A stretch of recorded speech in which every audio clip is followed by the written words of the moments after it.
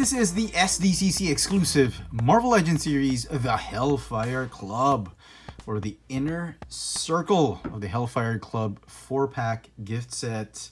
And I picked up this set from Kal-El Collectibles. It's a huge box. Let me just show you, turn it around and see what's at the back. It's a nice rendition, Photoshop portrait rendition of the members of the Inner Circle. Sebastian Shaw, Emma Frost, Jean Grey, and Donald Pierce as White King, White Queen, Black King, and Black Queen. Very cool. It's very seldom I pick up a San Diego Comic-Con exclusive, but this one was an exception. It's an X-Men set, and remember the mutants, and I just had to pick it up. So when you open the gatefold cover, you can see more portraits, the colored versions of the portraits right here. Well, not exactly. They're turning to one side as well as here. That's actually pretty cool.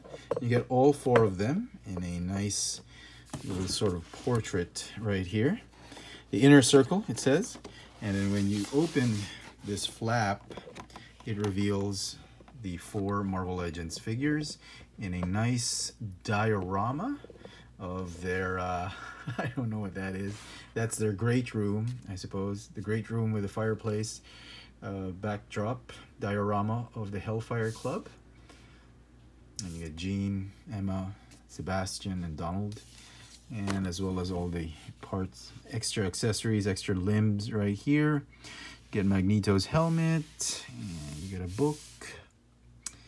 And on this side, which I almost forgot to show, there is a letter from the Hellfire Club, which I'm not going to do. You can just Google it, what's inside. But you know what? If I try and remove it, I'll probably rip it or something like that, which I don't want to happen. So the set looks absolutely gorgeous. Let's begin with the 2 gentlemen, the Black King, Sebastian Shaw, and the White King, Donald Pierce. Now, both these figures, officially, I think they should be called new molds. They've got some recycled bits. We'll talk about that later. But in my opinion, I think they should be treated as brand new molds for us. They came with several accessories. Sebastian Shaw is holding one of them. And this is the Hellfire Bible. No, the Hellfire book. And it has a bunch of scribbles, some graphs here and there. Nice Hellfire logo. It's a nice book. Great accessory. And if you look here, there is an indentation where you can put the thumb in. That's what I did with Sebastian Shaw. Other accessories include 2 X-Men memorabilia. These are quite possibly trophies that the Hellfire Club has acquired through their battles with the X-Men. We have Magneto's helmet, which is in the comics and in the movies serve as a psionic shield or barrier so that none of the telepaths could read his mind or control him. This helmet does not fit any of the head sculpts that are given in this set. It is merely an accessory, and I think I don't have my 3-pack Magneto anymore, but it does look to be the exact same Magneto helmet that we got from that set, the Family Matter set, except that they forgot to paint that crest on top. Nevertheless, it's a nice set. I just wish they could have molded it in hard plastic, because it's not going to be worn. It's just going to be on display on their mantelpiece or whatever. It would have been nice if it were hard plastic, but otherwise the color is great. Absolutely amazing. Very nice. This one was a puzzle. This was a curious thing for me. It was a bit of a conundrum why they would put Wolverine's cowl. It's usually an accessory for a Wolverine figure if you have an unmasked head sculpt, you put it at the back. This is the exact same piece we got from the Love Triangle 3-pack. No idea why they put it here. They should have, if they wanted to give a Wolverine mask, they should have made a fuller mask, not the drape down like this, because they're not going to display it this way. They're going to display it like this if they did have it as a trophy. So this was pretty useless. Let's start with Donald Pierce, or the would-be head of the Reavers. So he was with a bunch of mutants in the Hellfire Club. He would eventually turn out to be a mutant hater and would form the Reavers. He's not actually a mutant. He is, however, a cyborg. So they gave him these Deadpool weapons. Not entirely sure why they would give these futuristic Cable-like Deadpool guns to this guy, but it's okay, I guess. I guess it's nice. Maybe they could have gotten like a, I don't know, a hand that turned into a gun that you could replace the hands with. If you wanted to, you could actually replace his hands with some Doctor Doom hands. I know, they're way too big for the figure, but they look great. They look absolutely great. These cuffs are getting in the way. You could probably remove the cuffs and just add the hands, but I do love these cuffs, these extra sleeves, like pirate sleeves showing off. I do like them. They look way too big in proportion because this is how a hand should look like, but they're a little bit big for the figure, and I like it because they're cybernetic hands. They should be big, and but I thought this was pretty amazing. I do like it on him more than the regular hands. Now on to Sebastian Shaw, the guy who could absorb energy, any form of energy, and then release it in the form of brute strength. It is only fitting that his extra set of hands are fists, so we can slug it out with, I don't know, Warpath, beat up some X-Men with this one. So very, very cool. And both figures are actually the same mold. They got the same ascot on them. This jacket piece, the vest, and the coattails, and the collar, this whole central section that's on their bodies is exactly the same. It's just been remolded in a different color and repainted.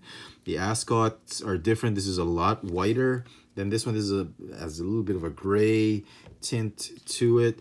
The arms are exactly the same. The legs are exactly the same, just painted differently. The hips are the same. Even the underneath is it's a white shirt, like what we've seen with the Nick Fury mold or Bruce Banner mold, I believe, because if you lift up the ascot, you can see a provision for the necktie. It's nice of Hasbro to recycle that bit of body, and they could save money by just adding this piece right here, the vest and the jacket piece.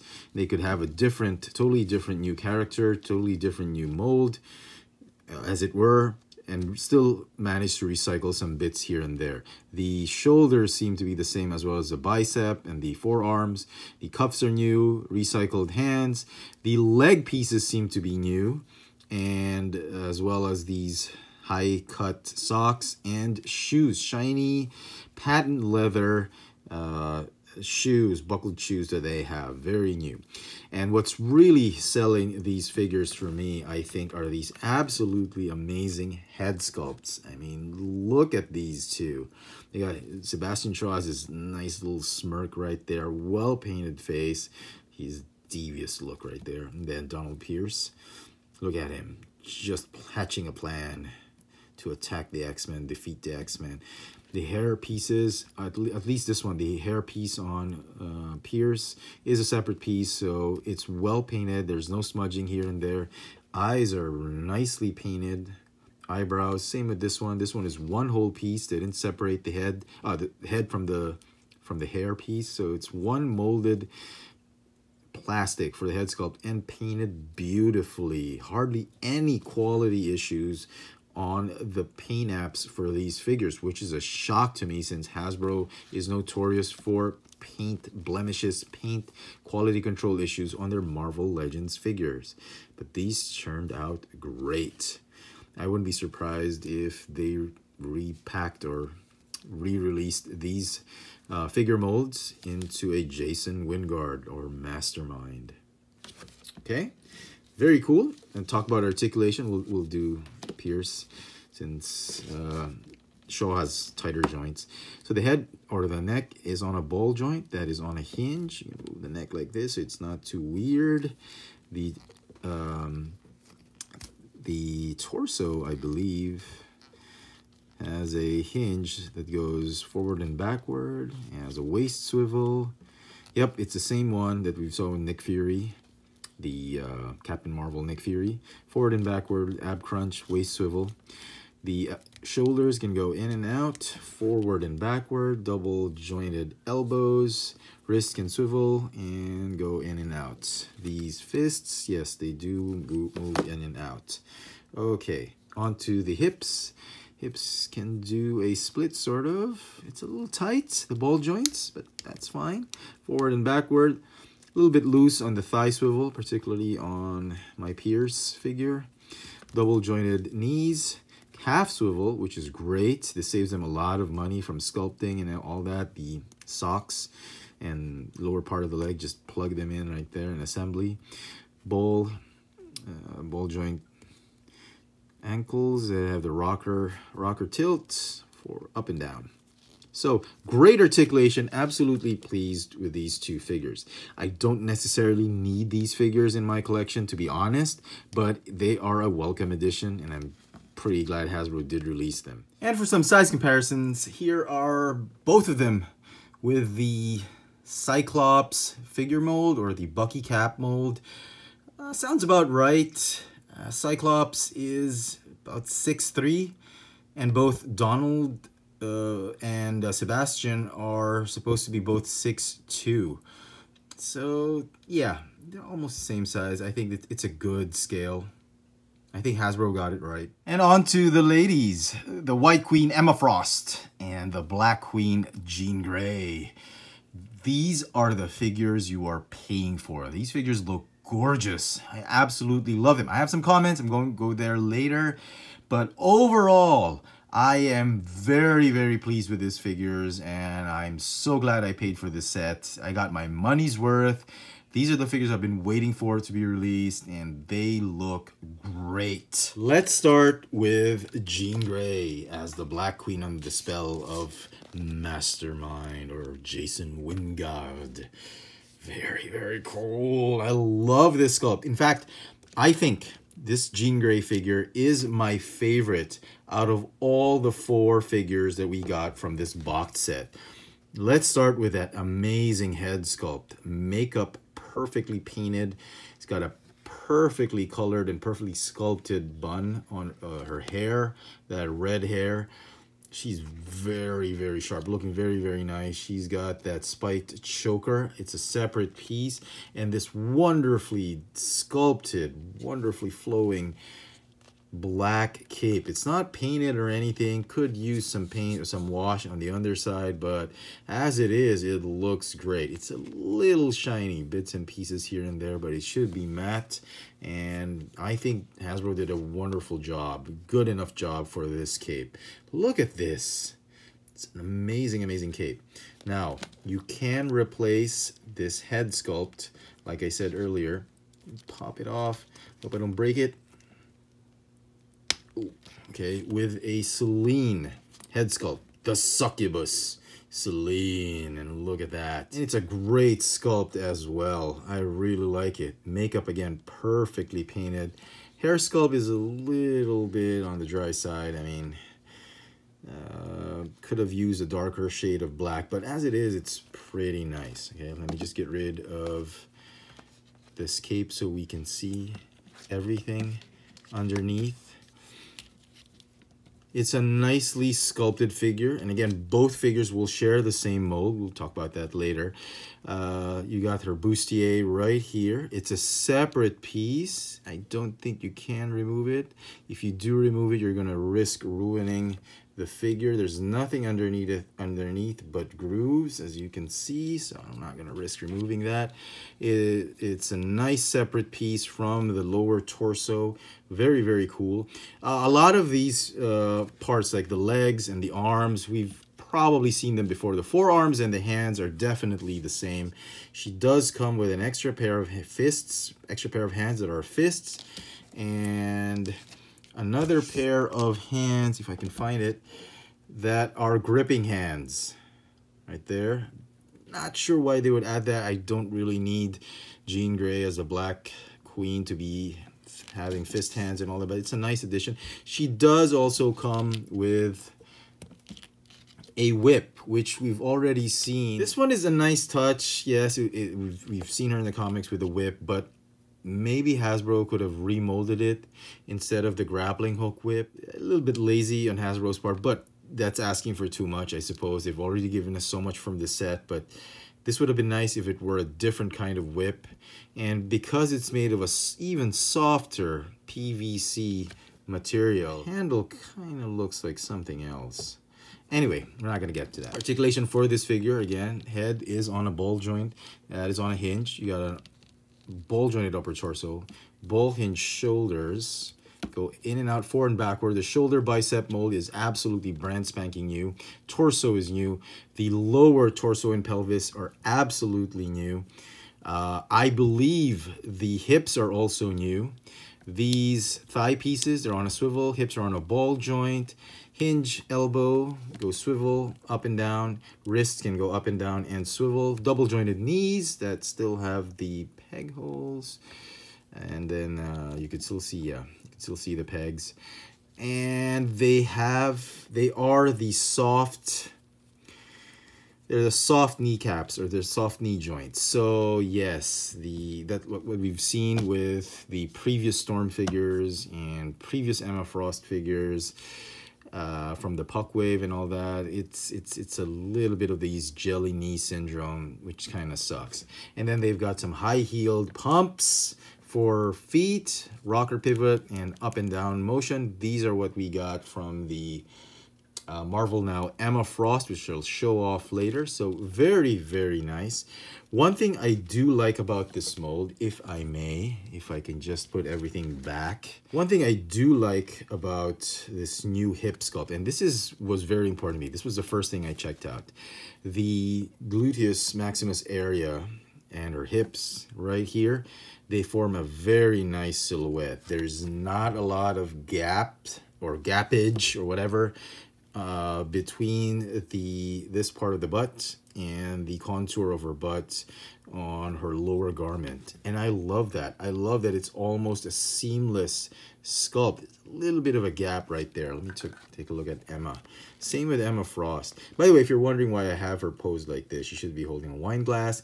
If that pose looks very familiar, you probably have the trading cards, the Jim Lee X-Men trading cards, which have her in this pose. That's where I got it from.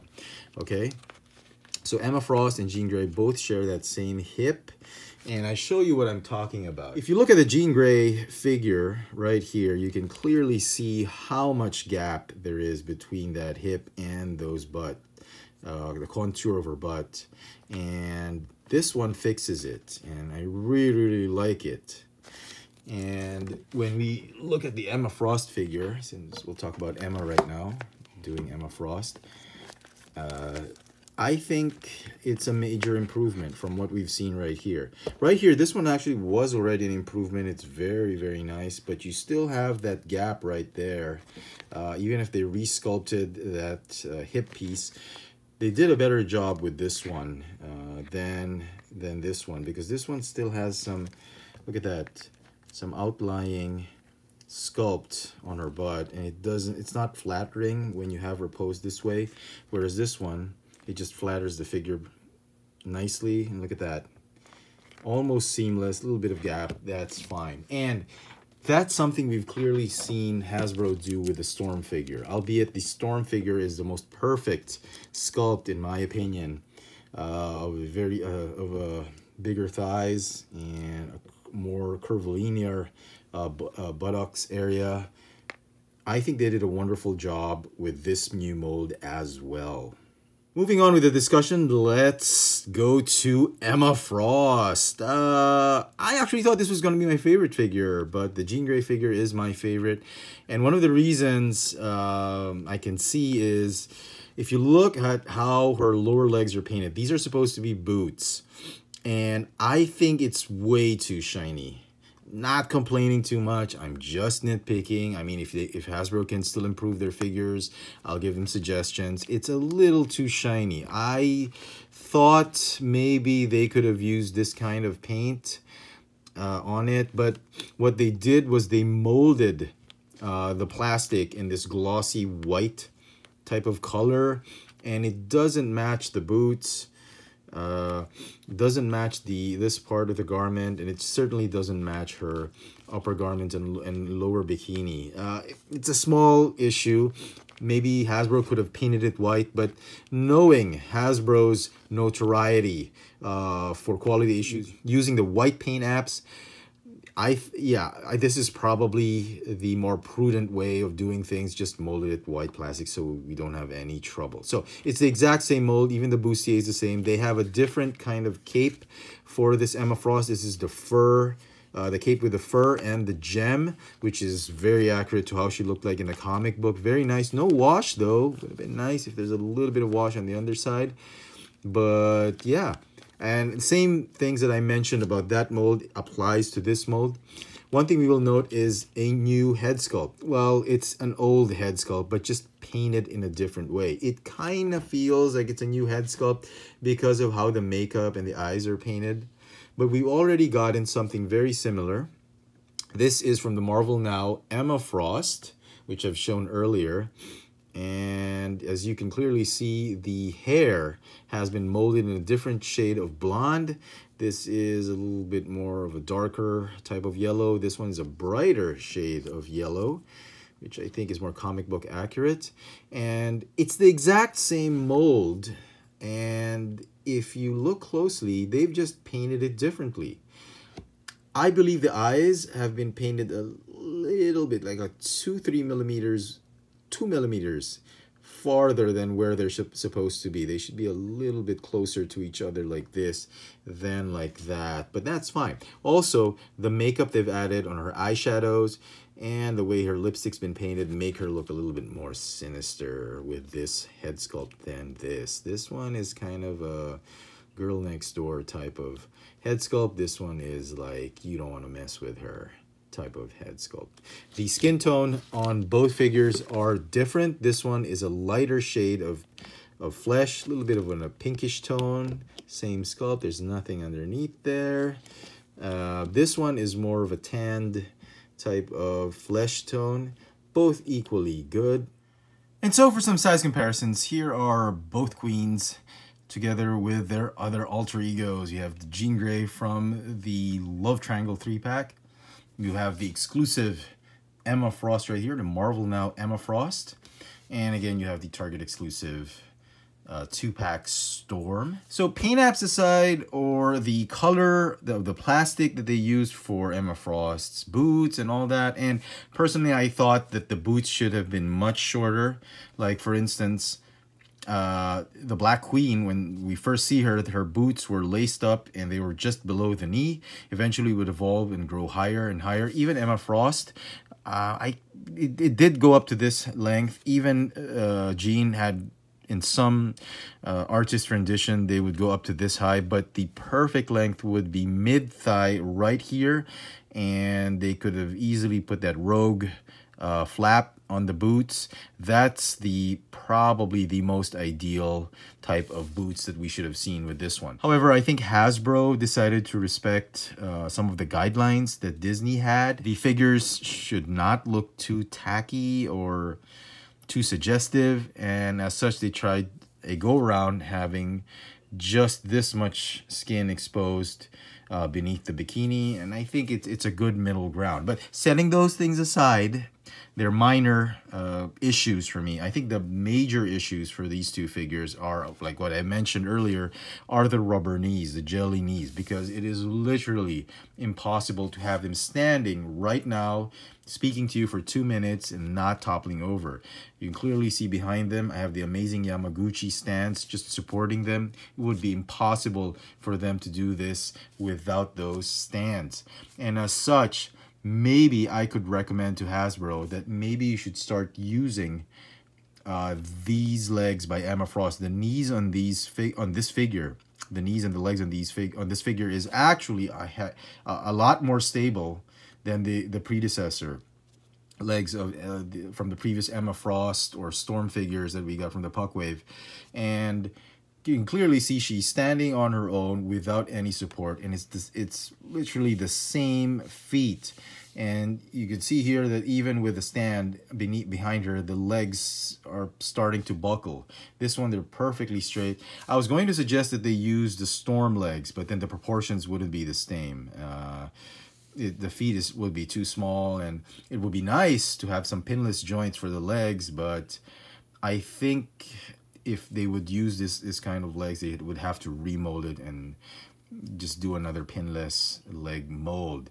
Now, having said all that, I'm pretty sure that Hasbro is going to recycle these figures because we have a new mold for the chest, for the torso, for the hips, and for the upper arms. And I wouldn't be surprised if they repacked Jean Grey in a retro carded version with a probably lighter skin tone, a lighter shade of on her hair.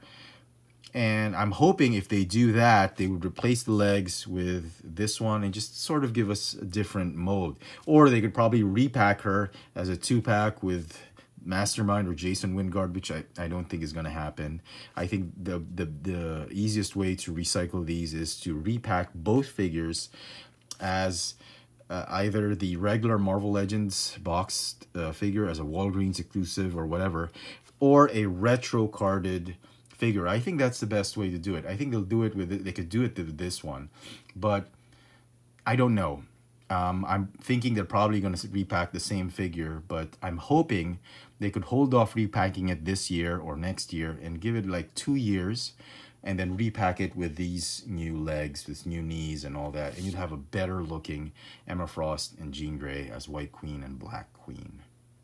And so some final thoughts on this set. This set is an amazing set.